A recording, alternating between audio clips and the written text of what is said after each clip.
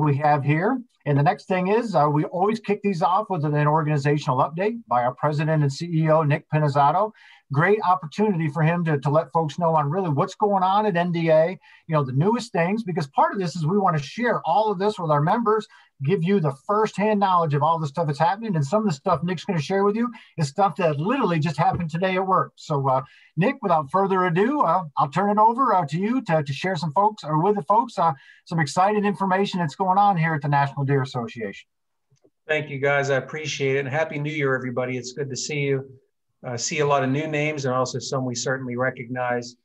And my job is really to just give you the quick update and get out of the way so we can get on with the show. So I'll go ahead and get right into it. As you heard from our last meeting, and if you've been following our news, you've learned that Meat Eater has donated the Back 40 property to us. If you haven't seen the Back 40 show on Meat Eater, you can go check it out and get caught up on the episodes. Well, we now own that property, and myself and Hank Forster from our team had a chance to go out and actually spend some time on the Back 40 at the end of December. And we also got a chance to shoot some deer as well. So you'll see that coming out in an upcoming episode. I can't give the entire thing away, but we're very excited about what that represents for us and how we can further our Field to Fork program, do some conservation out there. It's just a great opportunity for education. So we're looking forward to that. We hosted, speaking of Field to Fork, we recently hosted an event for Daniel Defense employees in Georgia in collaboration with the National Shooting Sports Foundation.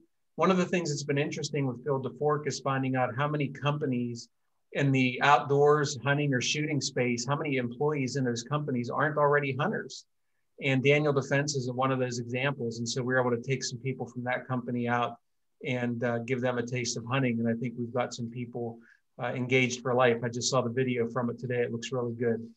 On the policy front, we distributed 4 action alerts since our last Beer and Deer webinar. A couple of them have expired. You had opportunities in New York and Oklahoma to weigh in on some comments and regulations for the coming year. Virginia, Sunday hunting bill, opportunity for sportsmen in Virginia to be able to hunt on public land on Sundays. Yes, believe it or not, there are still 11 states that have some form of Sunday hunting restrictions. We continue to work on that. And also some opportunity to work on some deer plan work in Wisconsin. I mentioned New York and Oklahoma are already expired. It's just a reminder to tell you, if you aren't already signed up for our emails, please get signed up, because you'll get these action alerts, and we don't want you to miss an opportunity to comment on something going on in your state. And the other thing I'll mention too is that if you're aware of something and you haven't seen us put something out about it, don't assume that we know. It's also helpful to get input from people that out on the ground of things going on, so we can make people aware of them. So just keep that in mind. We just hosted a chronic wasting disease meeting, a national meeting that we host every other month, where we host, there are state agency staff there, there are scientists from across the country, researchers, universities, and people from other nonprofit conservation organizations like ours. And we host that meeting to give everybody a national update on what's going on in chronic wasting disease. So that just happened just a few days ago. On the home front, we just interviewed 3 finalists for our deer outreach specialist position in Missouri. We had, you guys correct me if I'm wrong, but in the neighborhood of 100 applicants for that job, which we're very proud of. It tells us people want to get engaged in this work. And so the team had whittled that down to 3, and I think we're probably close to a decision there. And we also have 3 new interns that are starting with us that'll be with us for the next 6 months. So some new names and faces to help us advance our mission for deer. If you haven't already, you will be receiving very shortly your next issue of Quality Whitetails magazine as an NDA member. Now one of the things I'm learning here is that some people get them before others, and I'm one of the people that hasn't gotten mine yet. So there you go. If you've gotten your magazine, you're ahead of some of us here on staff, and that's just the nature of getting them out into the mail. But that's going to be showing up in your mailbox really soon if it hasn't already. And also, Matt had already mentioned the Southeast Deer Study Group meeting. And so what I'll reiterate here is that this is a really, really unique opportunity for anybody to attend this. And that's not something that can typically happen. So I would say if you've ever really wanted to be front and center on the latest, greatest deer research that's going on, this is your opportunity. This may not come around again anytime soon. So I would say look at that if you haven't already. Go to our website. It's front and center. Go to deerassociation.com and you'll see what you need to know to be able to register for the Southeast Deer Study Group meeting. So please do that. And as Matt said, early registration ends on Friday. Finally, what we're here to talk about this evening is our 2021 deer report, and Kip will be giving us a thorough update on it, but just to let you know that that'll be available on January 18th.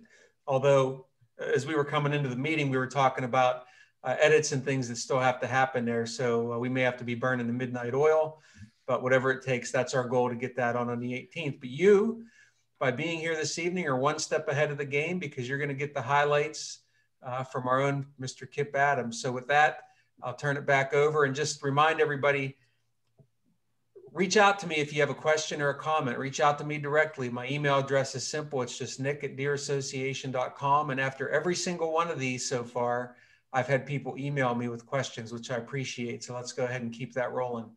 I definitely want to hear from you. All right, Kip, back to you. All right, you all set to take this off, Matt? I am. Let's do it. I think we're ready. I'm excited too. Here we go. All right, folks. You are the first ones to get to see this information. Brand new. If you have paid attention to our annual Whitetail report, you know this type of information is the only places you can get it is here. This is not yet available online. That's going to be on the 18th, but here is highlights from it. There's a lot more than what I will be able to show you tonight in that, but this is the highlights from that, so that you can see kind of what's going on and the trends and harvests around the country relative to both whitetail and, as you'll see this year, Matt, a little bit expanded. This is no longer just the whitetail report. It is now the deer report. We're including some other deer species in this too. But same great information, just including even a little bit more than we have for the past 12 years. So if you are not aware of this, what this is, every fall, or every late summer, early fall, Matt and I contact every single state in the lower 48 and all the Canadian provinces, their deer project leader, and ask them information on the prior year's deer harvest, age structure of that harvest, the biggest issues going on in their state or province that year, and put all this together to get a true, State of the Union address on what's going on in the deer world. This is the cover for this year's report. So all of the data that I'm going to share with you has come from the state wildlife agencies and the provincial wildlife agencies. And we are so appreciative of the help that they give us, their efforts with this. We couldn't bring this without them. And this truly is the best look at what we have, what's going on in the whitetails in the past, and now even in the mule deer world that, is available to the average hunter. So this is used by hunters, landowners, natural resource professionals, the media, and others. So it's a great look at how your state or province fits into your neighbors or others in your region or in different regions of the country. So if you're a deer nut, this is absolutely the publication that you want to have. So I will tell you this, the data that I'm going to share at times, we'll talk about regions. These are the different regions that we break these into. We provide state by state and province by province data for everything where we get the data from those agencies. Not all of them provide it, and some provide more than others, but we do provide it on a state-by-state basis where we can. However, we also regionalize it. So these are the regions that we're discussing here. And we developed these a long time ago, back in 2009, I guess, when we were putting this first one together, largely based around where the largest deer biologist meetings of the country are. So the Northeast meeting includes the states here that you see in the Northeast, and as well as some Eastern provinces. The Southeast largely considers what you have here in the Midwest. So it's not exactly, the boundary lines that you may see with some other region, but it fits very well with how these agencies collect data and how they meet with among themselves. So it fits really good within what we have. Now, if you see here, I have this black line just east of the Rocky Mountains. That's because anytime we're talking about a 3-region total or big analyses, we're using those 37 states that are east of that line. And that's because those 37 states are home to about 97% of the whitetails in the US. And because once you get west of that line, some of those states cannot divide their harvest data between mule deer and whitetails. So when we get data from them, some of it's whitetails, Some of it's just mule deer, some of it's whitetails and mule deer. So it just doesn't compare as well to everything east of that line. So we're super appreciative of the folks in the West sending their data and participating. But when I'm talking about different regions, this is a dividing line that we're going to use for many of the analyses. So last thing I'll say about the data is this is all from the harvest data is from the 2019 into 2020 deer season, because the 2020 to 21 deer season is still going on right now for a lot of states. And I know Matt and I, we have buddies in the South that tonight are not here because they're at deer camp because their ruts are just kicking in.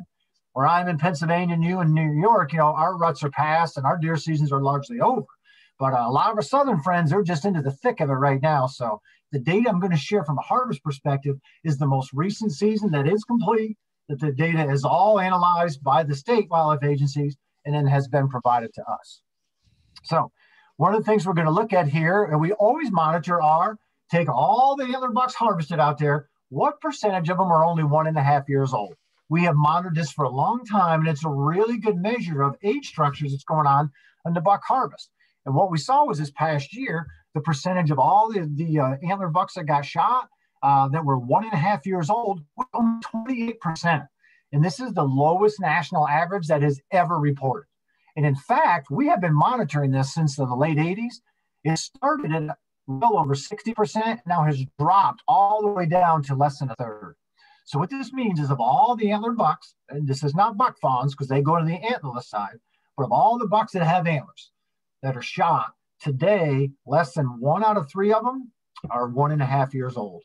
And this is largely a testament to the whole rise of the quality deer management philosophy. Some of this is based on state wildlife agencies' antler restrictions. A lot of this is just based on a cultural change. People now understand the value of protecting yearling bucks, or at least the majority of yearling bucks. You have to protect all of them. There's nothing wrong with shooting some of them.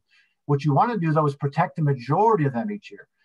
Allow them to become 2.5 and go ahead and start shooting them at 2.5 if you want, because you're never going to get them all then. Some will become 3 and 4 and 5 years old, and pretty soon you have a really good age structure, something that's very balanced, something that's very natural. Obviously, good viewing opportunities during the summer and then tremendous opportunities to hunt them during the fall. So what we have here is just what's shown in the U.S. since 1989, and this is pretty amazing what has happened. Well, we also look at the other end of this, which is the percentage of all the buck harvests that are at least 3.5 years old. So these are 3.5 or older, and in the 2019-20 season, 39% of all the bucks we shot hit this age class, which this is the highest national average ever reported. This is amazing that many are hitting this age class now. And what this means now is that hunters across the U.S. shoot far more bucks that are at least 3.5 than those that are just 1.5 years old.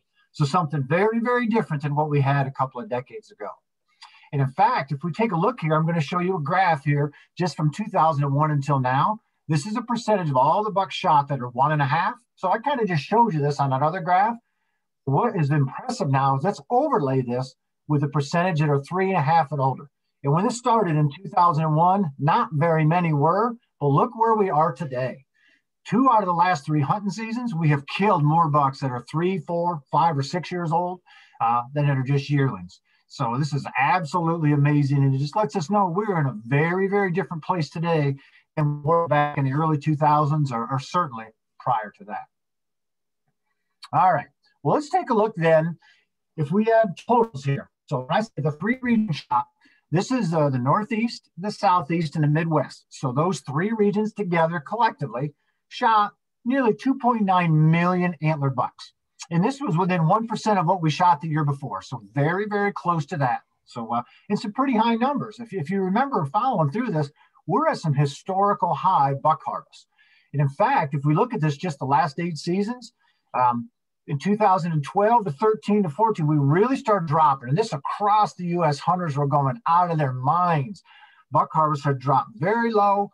There was some habitat loss. There were some predation issues. There's disease issues, all kinds of stuff. Well, since then, it had really recovered. And in 2017, we actually had a historically high buck harvest, record buck harvest. Well, so since then, can we maintain those harvests? Well, here's what's happened really the last 2 years. We have come off that just a little bit, but we still have really, really high buck harvest. And what we should take home from this is our buck harvests are super high compared to what they had been. In some cases, this is great. Some cases, this is not so good because it's reflective of populations that are way above where the habitats can support them. From a hunting end, we love to see bucks, we love to shoot bucks, and right now hunters are killing a pile of them. So let's look and see who shoots the most bucks. We like to put these lists together to see kind of where states list in this. And from the total harvest, we see that Texas led the country with killing almost 500,000 antlered bucks. But now, Matt, this isn't exactly apples to apples comparison, right? And I know we have some friends on here from Texas tonight. Everything is bigger in Texas. A lot of deer, a lot of hunters, a lot of land. So yeah, they lead the country, and that's a great place to be. But it's not exactly a real an analysis of kind of what's going on there because they are so big. So what we like to do then is also take a look at this buck harvest and break it down into a per square mile basis, because that's a much better reflection of really what's going on. So what we see from that is suddenly the smaller states can get in on this and out of this a little bit more, and a little more comparable. So what we find is that Texas doesn't lead this one. In fact, Michigan does. And they shot 3.7 antler bucks per square mile. Now, this is a high harvest rate, a very high harvest rate. And the way we do this, folks may be wondering how the per square mile estimates come out. We used to ask states, how many square miles of deer habitat do you have? And states calculate that differently. Some included ag in that, some didn't. Some included certain forested components in that, and some didn't. So at NDA, what we say is, here's what we're going to do.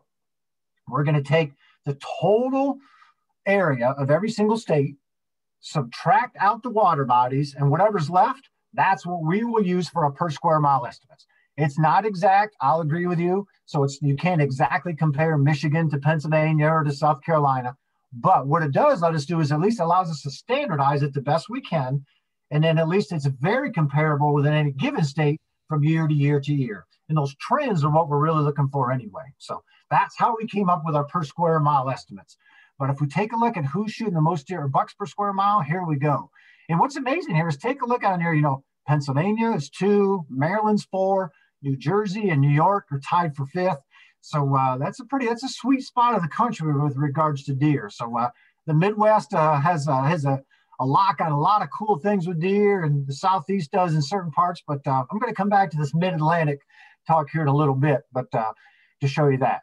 So, all right, well, let's compare this to the antlerless side then, because the antlerless harvest, Matt, we love to shoot bucks, but the antlerless harvest is really where the rubber meets the road relative to deer harvest. Let us know how good we're doing. Well, those same 3 regions shot just over 2.8 million antlerless deer. Antlerless deer are adult females, as well as all the fawns. Buck fawns and doe fawns get piled into the antlerless side. And this also was within 1% of the prior year. So last year's deer season was pretty close to the one before it. Let's look at this same kind of analysis I showed you with bucks. From 12 to 14, we see this drop, which is the same. But remember, we had this huge recovery in 16 and 17 on the buck side. We did not see that on the antlerless side. And in fact, if you look at the last 2 seasons, antlerless seasons, it continued to drop more. This is an entirely different picture than we're seeing on the buck side. And in many cases, this is not good. Not good at all. We have an antlerless harvest that is really dropping. In some states, this is by design. Agencies have asked hunters to shoot fewer deer because of disease or loss of habitat, or in some cases, they just balance their deer over the habitat. They have it where they need it to be. But there's a lot of states out there today begging hunters to shoot more antlerless deer. We're doing it from the buck end. We are absolutely not doing it from the antlerless side. And I will say this, there are some states where we can have really successful deer programs by shooting more bucks than antlerless deer each year. Places like northern New England, Florida, and other states that just don't have that productive of deer habitat. But in most of the U.S., we need to be shooting more antlerless deer than bucks each year to keep deer herds in balance with that habitat, keep them where they need to be, and keep those deer herds healthy. Well, let's look and see then who shoots the most antlerless deer, just like we did on the buck side. And if we take a look here, Texas actually topped the list again. Now, Texas does not always top the antlerless harvest list, but it did here. Killed a pile of antlerless deer. You see Pennsylvania's up there again. I tell you, Matt, we're going to take over the world. Pennsylvania's going to do it sooner or later before my career is over. Pretty tight race there for 3rd and 4th, though. I'm looking at those numbers. That's quite astounding. I know it. So let's take a look at this on a per square mile basis. Let's get a little apples to apples, or at least closer to apples to apples. And Texas does not lead the list here again. It'd be pretty hard, as big as that state is, to do that. But if we take a look here, Delaware tops this list. And I know we got some awfully staunch NDA supporters and active volunteers in Delaware. They love to see this. So Pennsylvania is up high on here again. But remember what I said about the mid-Atlantic states? Take a look at this. Delaware, Pennsylvania, Maryland, New Jersey, the top four here in the mid-Atlantic. Part of this is this is just a real sweet spot in the deer management world. Very productive habitat. We have a lot of access. We have a lot of hunters, a strong hunting culture. So a lot of things come together here that put a lot of venison in folks' freezers from this part of the world. And I'm pretty happy to be from Pennsylvania. But taking a look at these harvest rates, just to let folks know, these are really, really high harvest rates, like astoundingly high harvest rates. I've been with NDA now for over 18 years, first with QDMA and, of course, now with NDA. Prior to that, I was New Hampshire's deer and bear biologist. And, there was places in New Hampshire and in northern New England where, we didn't even have 5 or 6 standing deer per square mile, a standing crop of deer. So, many of those places just hard to make a living. There was only 3 or 4 deer per square mile. So to think that places like this are shooting over 5 and 6 antlerless deer per square mile, just to let folks know from a relative standpoint, really, really high harvest rates, very high. So, all right. Well, if we put all this together, what this really means is that this was a historic deer season. And I say again, because with this, in the deer world, 1999 was a huge year and one of the most important years ever from a deer management standpoint, because that was the first year in our history that hunters ever shot more antlerless deer than antlered bucks. So 1999. So what that means is 98 was the last year where we shot more bucks than antlerless deer. However, last year was the 3rd year in a row since that we have flipped that and have shot more bucks than antlerless deer. If you take a look, it's just not in one region, it's across the country. About half of the states in the Midwest, about half in the Northeast, and about half in the Southeast are all now shooting more antlered bucks than antlerless deer. And as I said, there are some places that can be very successful with this, but it is not half of the states in the country. This is not a good recipe. We're going absolutely the wrong way when it comes to this from a harvest perspective. So I know state wildlife agencies are trying to convince hunters in many cases to shoot more antlerless deer. And certainly from our end, we are. And it's not from a lack of opportunity in most places.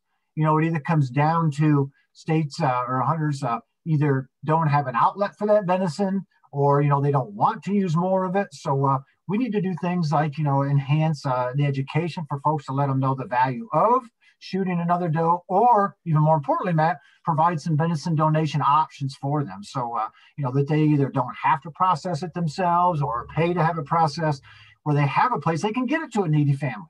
And we have a lot of NDA branches, I know, participate in those. And man, that like 1 out of 7 households in the U.S. are food insecure. That's a sad fact. And we have hunters that can be the heroes here and help that. So we're going to do our part. And I know that our branches are certainly doing their parts in the communities, but we need to get on this. This is something we need to help correct. Yeah. How much do you think of that is education based, going back to the 13, 14 years where there's a real fear factor associated with those seasons because the harvest was so low and hunters were so upset. That, and I'm asking you, I think some of it may be related to that, where people really don't want to go back to that stage, but the need is there. I agree with you. We need to not be shooting an imbalance in terms of how many deer are there, because that's representative of what's on the ground. So it comes down to education. And I think that's something we need to really focus on as an organization. Oh, I agree. And I think you're right. There are people certainly a little leery, as those deer herds dip, to not want them to dip farther. So definitely some education involved there. So, all right. Well, let's, with that, that's kind of where we are harvest-wise right now. And kind of you can look once this report comes out and see exactly how your state fits in. We show all of that on a per square mile basis, and how it compares to the buck side and the antlerless side and the last few years. So a lot of cool data there. But let's shift gears a little bit. Let's just hit some of the current national issues and trends that are going on right now. And COVID is certainly a national issue right now. And but I'm a big country music fan, and Barbara Mandrell is saying, I was country before country was cool, and that we were hunters. We were wearing face masks before face masks were cool or required in public as well. And so I like to think that that's pretty cool. We were way ahead of the curve when it comes to this. But let's look at some of the big things right now going on in the deer world. And we'll start just with the COVID part of that. We asked state agencies some information about this, and what we found was that actually last year there was 5 states that either placed restrictions on, or they temporarily stopped selling non-resident licenses, or they closed or altered some of their spring turkey or bear seasons in response to COVID last spring. They didn't want people coming into their states. Certainly they wanted people to get outside, and we've seen that with license sales increases and all that, or just go to your local sporting goods store and try to buy a rifle or a shotgun or some ammunition. People are hitting the woods, they're pressing at record rates, and that is great. But there definitely was an impact on some of the spring seasons. I'm glad deer season isn't in the spring. They had this whole thing sorted out by the time the fall come around. But for the first time in these states, first time ever for some of them, saw some restrictions on actually what was happening for our spring hunting seasons. Keeping with that, there was 42 states out there. Remember, we asked this to the lower 48 that actually had to move their staff to remote workstations. Certainly at NDA, you and I, Matt, we've been working remotely for forever, but there was a lot of state wildlife agencies that did that with their staff to keep them going. And we found is that 2 of those states may end up keeping some of those people there permanently. And, this was kind of, we look at as a 2020 thing, but there was a state in the West that actually didn't return to any of their state agencies' offices until the 1st of January. And then another state, Washington, that does not expect to return until June of this year. So they have really stayed remote. But cool thing is they're at least adapting, continuing to do the research and then handling the management that needs to be done. So we get to keep chasing the noble deer species. There's 14 states out there that expected deer processing to be a problem for their hunters this past hunting season. Most of these were in the Midwest. And this is all because of the shutdown to the beef and hog processing facilities last spring because of COVID, that they had such a backlog that in many places, even right now, these facilities are booked out a year in advance.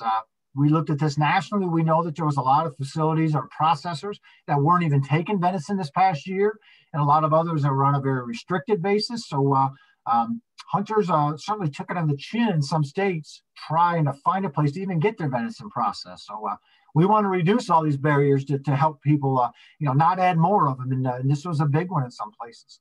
And we did see that 28 states use this crisis to create some positive opportunities, which is pretty cool, for the deer program. Some more online stuff, some more educational opportunities, and a handful of other things to make it easier for hunters to get engaged, to go afield. And we expect a lot of those to continue. So that's good. I'm glad to see that. Finding the silver line in a lot of.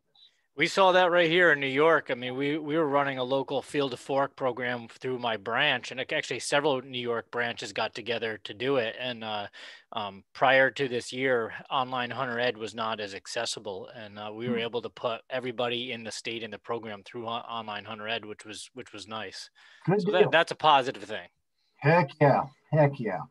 Well, staying with the disease then, if we take a look at a deer disease update around the country, hemorrhagic disease was confirmed in 23 states last year, and which is about half the country, but overall it was listed as a light to a moderate year. So if you're in an area where we had a lot of deer impacted, it probably didn't feel very light or moderate to you, but across the country it was looked at as a light or moderate year. From the CWDN, this is in 26 states now, 4 provinces. That includes the Toronto Zoo in Ontario. Unfortunately, not anywhere else in Ontario that we've confirmed. Korea, Norway, and Finland. So this continues to spread.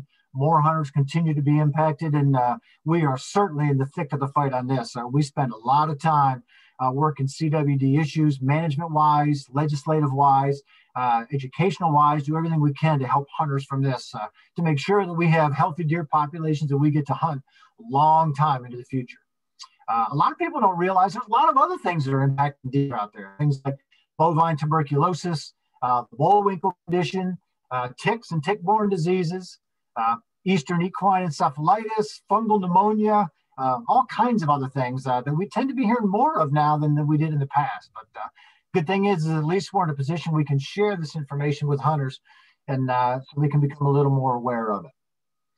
Let's talk about something that's a little more exciting, or at least a little happier than that. And we take a look at all the deer that are harvested and break it out by weapon type. And I'll let everybody on here know, of course, this is Matt. And he didn't have to do this, but Matt slid me a $20 bill and asked me to show a picture of him posing with his neighbor's buck. Matt has a really nice neighbor. It was nice of him. He shot this. Matt happened to be coming home that night. Matt slid over there, got his picture taken with his neighbor's buck, kind of show this off. So you didn't have to pay me, Matt. I'd have been more than happy to show this picture, but I'm glad to take the $20 bill as well. Thanks for just telling him I didn't hold it really far out too, because that's what I was doing there. But what's amazing here is you take a look at all the deer shot in the U.S. now, about a quarter of them are taken with archery equipment, either a bow or crossbow.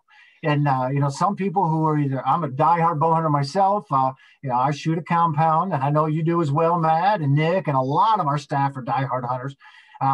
If we have been really close to this whole crossbow issue and looking at this, and if folks are not archers, they really get uptight about crossbows and all these other. Well, really, if we take a look at this, what we're finding with this is we are killing more deer today with bows than ever before, a bow or crossbow. I say killing more in the archery season. But what we find is that it's not a whole lot of different people in many cases. It's a lot of hunters that are taking advantage of just earlier seasons, early opportunities. So it's not that, it's all these hunters or rifle hunters or shotgun hunters are losing out on opportunity. In many cases, those are the ones that are just killing some of these deer a little bit earlier in the year. So I look at it as, man, we want to get hunters in the woods. We want to introduce it to new hunters. So I'm fine to share the woods with crossbow hunters, even though, I use a compound. But either way, definite increasing trend with deer being taken during the archery season, and something that I expect that we'll see to continue going forward. Well, we asked the question this year about buck bag limits. There's some pretty interesting stuff here. What we found is today in the U.S., the average state has a 2 buck bag limit throughout the course of the year. And this has decreased from 3 to 2 during the past 10 years. So states are actually dropping a little bit with this. And big range here. This range from 1 buck in about 20 different states to 7 or more bucks in certain parts of Connecticut. So if you want to kill a pile of bucks, you can go to Connecticut and kill more of them there than any other state in the country. If you take a look at season lengths, it's amazing how these can vary across the country. And what we see with this is that the average archery season in the U.S. today is 87 days long. I'm a little jealous, Matt. That's a lot longer than our Pennsylvania archery season. The average firearm season is 37 days. That as well is a lot longer than we get. And because a lot of these overlap, we actually asked, the average muzzleloader season as well. But total deer season length average is 124 days. Ranges from 30 days in Nevada to almost 300 in New Jersey. And man, I think my wife would like me to move to Nevada as long as I took her with me if I could only spend 30 days hunting. But I can't imagine only getting to hunt for 30 days a year. And, obviously we can't hunt that long with deer here in Pennsylvania, but we can add in a lot of turkey and small game and others. But I'll tell you what, the folks in the Garden State, they got a good thing going on there to be able to get to hunt that many days a year. That's pretty cool. Talk about jealous. Our entire season shorter than the average archery season that you listed on there. I think we have ours is just shy of 80 days. For sure. Hey, we checked on fawn recruitment rates, and there's a little misnomer here because we think that every doe has 2 fawns, and the reality of it is, not every fawn that's a fetus, is born. And when they're born, not all fawns survive to be recruited into the deer herd. And in fact, it's way less than we think. And we've been monitoring this for a long time. And if you take a look here, this is what the regional totals or averages were for 2000, 10 years later, and then almost 10 years later again. And it's a pretty heavy drop through most of these regions. Some people look at this as like, oh my God, the sky is falling. And this is certainly predation related in some cases, but not everywhere. There's a really cool study out of Delaware where they really don't have any fawn predators. And they find that about half of the fawns die there each year anyway. So, there's definitely a predator component to this, but not all those fawns taken by predators were going to make it anyway. This plays in a little bit to where we're not shooting nearly as many antlerless deer as the past. So this is kind of helping us in some places where we're not pumping as many fawns into the system. Now, there's also states and in country, or, counties at the other end of this where, man, deer herds are really taking it on the chin, and coyotes and other things are just hammering them. So it's not suggesting to everybody, it's not a one size fits all thing here, but from a national trend, fawn recruitment rates are really changing and have been for the last couple of decades here. We take a look at successful hunters, and this is a fun one for us because people think that, man, you have these high bag limits and people are killing a pile of deer. That's not the reality. The reality is less than half of the hunters in the country shoot a single deer a year. And it's only 43% this past year. It ranged from only 15% of the hunters in New Hampshire to almost 70% in South Carolina. But what I think is even more amazing, Matt, is only 17% of all the hunters in the U.S. shot more than one deer last year. And that is crazy to think that. That's not, understood by a lot of hunters. That's one of the reasons that we get this information and share it. But, it's only a fraction of the hunters and a very small one out there killing more than one deer a year. Well, hey, I've said that we know this issue. We've expanded to other deer species, and we're going to continue to work mule deer. Most of our focus management-wise is going to stay with the whitetails, but we have been doing policy work for a while now on mule deer. We will continue to do that. So let's share some mule deer data. We asked states with this as well, and what we found is that mule deer are actually being managed through hunting at 8 states in the West, 4 states in the Midwest, and 2 states in the Southeast. And these are the ones closest to the West if you look at the Southeast and Midwest states. But I bet you there's a lot of folks that didn't realize that 6 states east of the Rockies where we have a huntable mule deer population. And, of course, none here in the Northeast. And now from a mule deer perspective, populations are stable or increasing in most of the states that they inhabit. And Colorado is actually home to the largest mule deer herd. They estimate they have just under 400,000 mule deer there. So pretty cool. So if you're looking for a place to go mule deer hunting, Colorado is certainly a really, really good place to go. And some pretty easy place to get tags as well. Well, let's end here then with a few deer harvest statistics, and we'll see who's really up on harvest-wise by method in their states. I'm going to show you 3 different methods, and we'll look at the states that shoot a higher percentage of their deer with that method than anything else. So we'll stop with a bow. And when I say top bow harvest states, I mean the states that shoot the highest percentage of their total deer harvest with archery equipment. And I tell you what, year in and year out, New Jersey leads this. They are always way over 50%. And partly because they are, the most urbanized state, a lot of deer, high bag limits, lots of opportunity, but also a lot of firearm ordinances. So archery is the only thing that's available in many cases. But these states here perennially harvest a high number with archers. So great places to take your bow. How about from a muzzleloader end? Any guesses on who is the top muzzleloader states out there? This actually led our list last year as well, and it was Rhode Island. And if you take a look here, in many cases, these states lead this list because these are the best opportunities to shoot an antlerless deer in some of these states. My home state of Pennsylvania, we have lots of opportunity with rifles, so not nearly the muzzleloader component. But with these states, in many cases, if you want to get an antlerless deer, it's with a bow or a muzzleloader. So folks are flocking to those muzzleloader seasons, and they have some really, really cool muzzleloader hunts in these states. Well, if we take a look at the last one, then this is from the firearms, either a rifle or a shotgun harvest. So some crazy numbers that we see on here. We got some western states come into this one, but South Carolina and Texas, we got some eastern or some southern stuff here as well. So not a lot of bow hunting going on in these particular states. So high harvest rates with rifles and to a lesser extent shotguns going on here.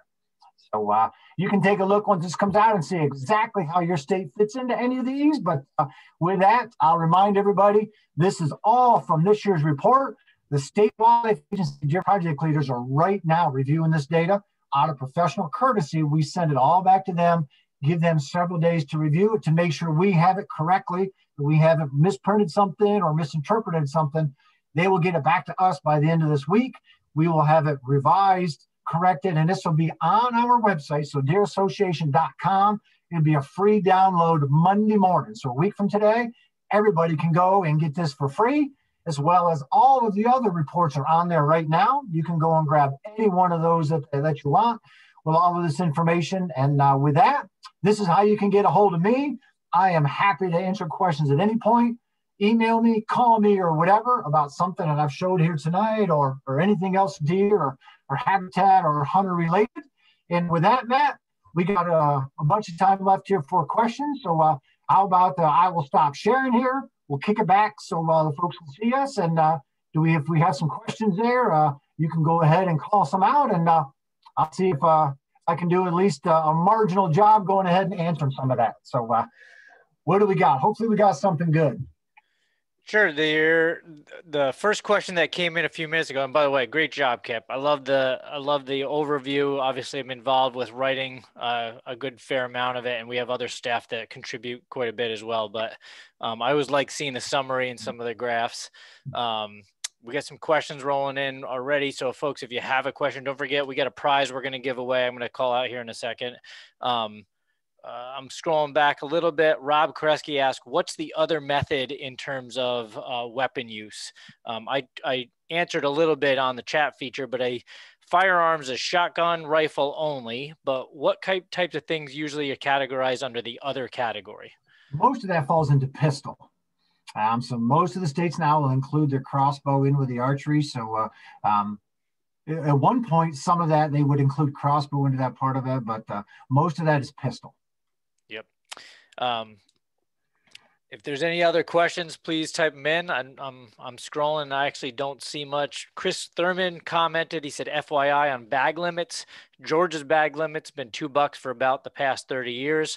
We didn't really see much shift over time in bag limits. I mean, it's declined a little bit, but not a lot.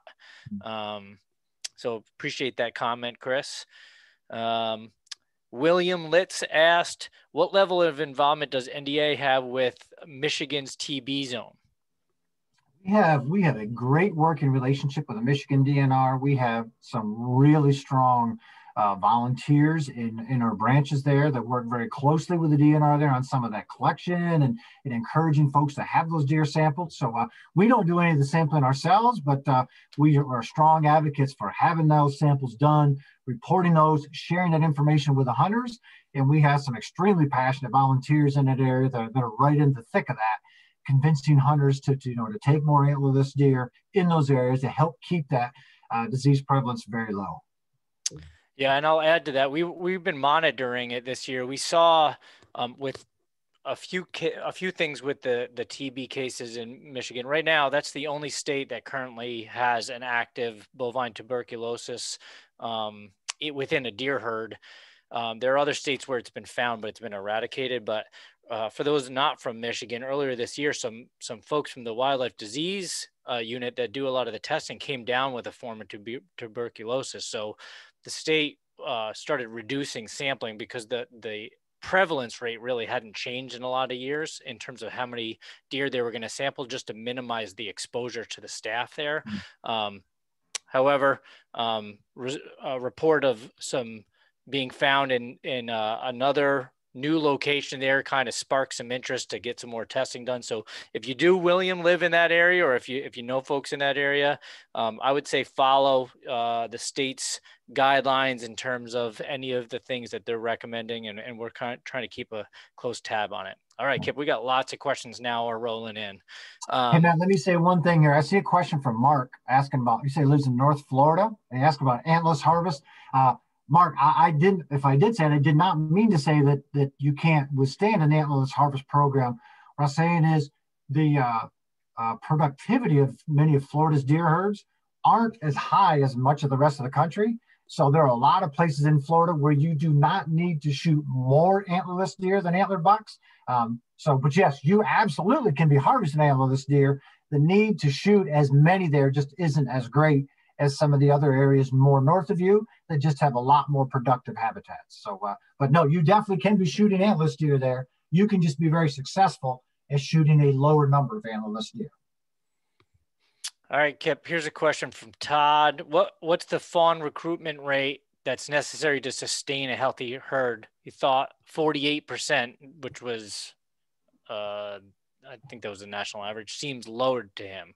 So what do we need in terms of a fawn recruitment rate to have a healthy population? Well, it really depends on what the level of adult deer mortality is. So there's not an exact percentage with that. In areas where you are shooting a much higher percentage of your adult does, then you need a higher fawn recruitment rate to be able to replace those animals. In areas where you're not losing a lot of adult deer, or maybe you don't have a lot of disease, you can easily withstand those deer herds with much lower reproduction. And in fact, there's a lot of states, take Pennsylvania right now. Pennsylvania's annual recruitment rate, I believe, is less than 50% right now. But still, we have growing deer herds in Pennsylvania. So, so that national average, that will allow deer herds in many cases, to continue to grow and grow very strongly. So, in areas where you shoot a lot more, you have to be able to replace them with more. But there's still extremely productive deer herds, even where you have less than 50% recruitment rates. I'm going to jump over to James, come back to you, James. Eric says or asks, shall we focus on predator hunting to help increase fawn recruitment? Man, focus on predator hunting to have a really good time, but not to increase fawn recruitment. There's been a lot of work on that in almost every case. You're not improving fawn recruitment by removing a bunch of predators long term. They have areas where they'll remove a lot, you get a bump in fawn recruitment, and literally the next year, the predator populations are right back, your fawn recruitment goes to where it was. And really, outside of the Western U.S. or the Western, even Midwest, it's very, very open. Outside of that, you really can't hunt predators enough to make a difference. So what I tell folks is enhance the habitat, give those fawns a better place to hide, give them better opportunity. But outside of that, man, I love to trap. I like to hunt predators, do it, but do it for the enjoyment of hunting and trapping, not because you're going to make a measurable impact from the fawn recruit side. Very good. Leslie asks, when we report harvest, there's no category for age. Where does QDMA get the age group? I'll handle that, Kip. And then I'm going to kick it back to James's question that has to do with age as well. So Leslie, where age comes in, the states vary in how they collect that. Some of them have mandated check stations, but fewer and fewer states and provinces require that. Most states collect, we actually wrote this in a report within the last couple of years where states gather their harvest age data specifically, but most of them gather it from doing checks, either going to taxidermist shops, going to butcher shops, and basically checking a sample, a small percentage of the deer that are harvested, looking at the tags on those deer, recording the age based on the teeth. And just like with any election, they only need to reach a certain percentage. So when you're watching election results coming in, maybe not this year, talking about percentages that are going to meet, and they can call who's going to win that election prior to the total vote coming in. It's just basically a sample. So the state can collect, if there's 150,000 bucks killed, if they collect somewhere around 1,500 to 3,000 deer and actually get their hands on those deer, they have a percentage of that snapshot, and they can actually make predictions of what it would be across the board. So that's where most of them come in. If you want to check that out, I can share with the group here. I'll look in a second while Kip's answering James's question, what report that was in. But we wrote exactly which states and how they collect the age data in a previous report. I think that was last year, Matt. I think it was it was either the 20 report or the 19. I think it was last 19. Year. I'll look definitely real quick. One or the other. James says, how did Wisconsin fare in the 1.5 versus 3.5-year-old category? Because many years they lead the 1.5 in the harvest. Do you happen to remember that offhand? I have it right here. We can take a look that they actually led the country in percentage of yearlings again at 52%. The buck harvest was 1.5. All right. We're not going to be able to get to all of them. There's a lot of questions rolling in now. Tanya, where's the registration for the Southeast Deer Study Group? Just go to deerassociation.com. One of the main banners will come up, will be the Southeast banner. You click on that, registration's on that page. If you can't find that, if you go to the conservation menu, it's within that section.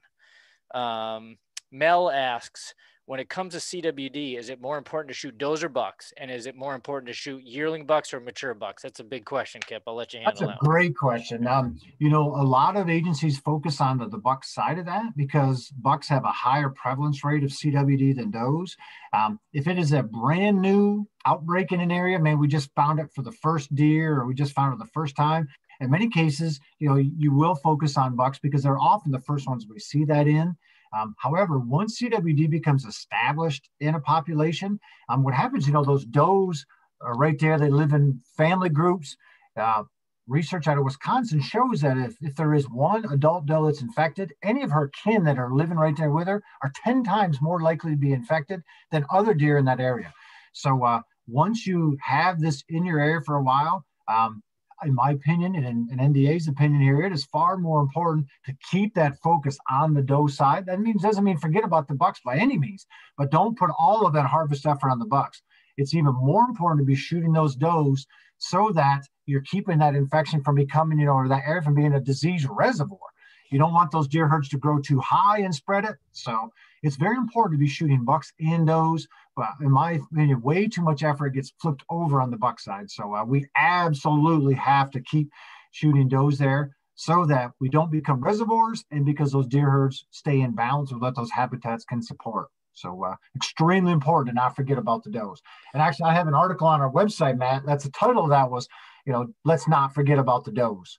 And with big reasons on why we need to focus on that with more information than I was just able to share there. I look back and we actually had a chapter in the 2020 and the 2018 report. The 2020 report had the differentiation between private and public land and where those sources came from. And the 2018 report was how and where they collect that. So it's actually a combination of two different years. Kip, we're coming up on 7:56. How many more questions do you want to answer? Because we got at least 20 in here that you want to do one or two more? Yeah, I'm sure folks are going to want to go watch the football game and others. So let's go right to 8 o'clock, and then any other questions that we don't get answered, if folks just want to email me directly, I'll answer every single one of them after that. But we told folks we'd get them out at 8, so let's do that. And we will, if you typed a question in, we will answer that to you if you've done that. All right. So next question is, why aren't earn a buck requirements working to increase doe harvest better? By Gary. And Gary, great question. Actually, earn a buck works extremely well to increase antlerless harvest. Just the truth is they're very unpopular with hunters, and agencies just don't tend to use them. There's a handful of agencies out there, or state wildlife agencies right now, that do use those in certain parts of their state. Nobody uses them statewide, and I think there's about 10 states that do use them. They are extremely effective at increasing the antlerless harvest. What typically happens is hunters don't like them. They complain to their legislators. Legislators put the pressure on the state wildlife agencies, and then the state wildlife agencies have to stop using them. That's unfortunate because that is by far the single best method out there that's available to deer managers to increase antlerless harvest. Very good. Kip, there's a question on use of drones.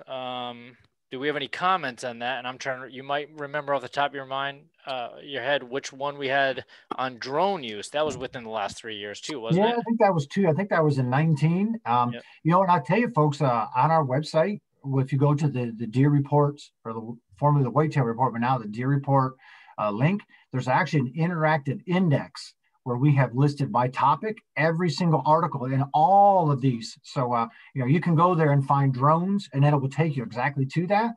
But our policy on them is we're all about fair chase. So we surveyed states to see who allows them during the hunting season, who allows them for scouting. What you're seeing is, a lot of increased use of those, and we're starting to see a lot of the laws catch up to them. And they were ahead of the curve with regard to what people could do versus laws that were a little restrictive. So we monitor that closely. We want to see people to be able to recreate and have fun, but at the end of the day, we're here for the resource first. So we don't want any unfair use for the resource. So I've used them for photos and stuff. I think they're pretty cool, but from a hunting end, there's definitely some unethical hunting could be had with them. So we're glad to see states, put a little restriction on that. We got a question on events. I'll come back to that real quick. There's a question on Ohio reported their first case of CWD in the wild this year from, looks like Clayton. How many other states reported their first occurrence of CWD in the wild this year? Oh, off the top of my head, I don't know that there's not any brand new state in total. All the states that have reported new counties within this given year had it in the past. I can't remember if there's another state that only had it in captivity besides Ohio or not. I know there was no new states added to that list, though. Yeah, I agree. One thing I was going to add to that is that we update the layer in OnX in real time. As we hear about the counties that become CWD positive or have new occurrences, we update it, and that gets updated in real time. Nick mentioned at the very beginning of this seminar our CWD roundup that we do every other month. You can find that on the website as well, and that's a bi-monthly update of what has been found on CWD, and we can share that link with you as well. So, Kip, we're coming up to 8 o'clock. I hate to cut it off. There's 22 messages I haven't even read, so I think there's a lot of questions here. Okay. But you haven't given your prize away. Let's go ahead and give your prize away.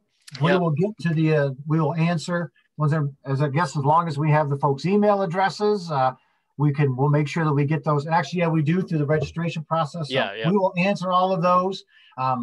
If anybody, obviously, I said, can email me or they can email you or any of us, but you better give a prize away as we promised, and let people go watch some football tonight. All right. So I got the prize right here. Kip, you want to mention about upcoming webinar first? Sure. Next month, we'll have Dr. Craig Harper from the University of Tennessee, a fan favorite of NDA members, talking about what else? We're going to be talking about habitat. It's going to be talking about forest stand improvement in hardwoods for deer. So, of course, he's always at the forefront of research with his graduate students, and, great speaker, great personal friend of all of ours. And there are very few people in the country that are better at this than what he does. So I'm going to be the first one in line to register for next month, but this is going to be a good one. It's the first real habitat focused one we've had like this. So it's going to be a great way to kick off the new year from a habitat end. Is he at the forefront of technology though? You think he'll be able to figure out Zoom? Yeah, he will. He's there. So he's all set. All right. That's good. Hopefully he's on and he heard me say that. All right. Prize. I am holding a hard copy of the last 5 years worth of deer reports or whitetail reports. So 2016 through 2020. The prize is going to be these. I will mail this to whoever answers the question first. And then you will also get a hard copy of the 2021 deer report. We will get your information and we'll add it to our outgoing list of once it's printed, you'll get that in the mail as well. So here's my question. Hey, we'll do this, Matt. So before you say it, make sure they know the first person to answer it on the chat. On the chat. And if you're the winner, make sure that you email Matt your mailing address so that he can get this to you. That's correct. That's correct. All right. So my question is, how many states were identified with EHD or epizootic hemorrhagic disease this year? Let's see if anybody gets this right. Oh, boy. I see some right ones. Who was first? I'm scrolling. Oh, I see. It's Mariah. Oh, Mariah. Congratulations. Congratulations, Mariah. The first one to type in, 23 states were identified with EHD this year. That's epizootic hemorrhagic disease. Figured I'd keep it short and simple. There's lots of things I could have asked. I wrote down lots of facts and figures, but Mariah, send me your physical mailing address at matt@deerassociation.com, and I'll ship these right out to you. What else have we got, Kip?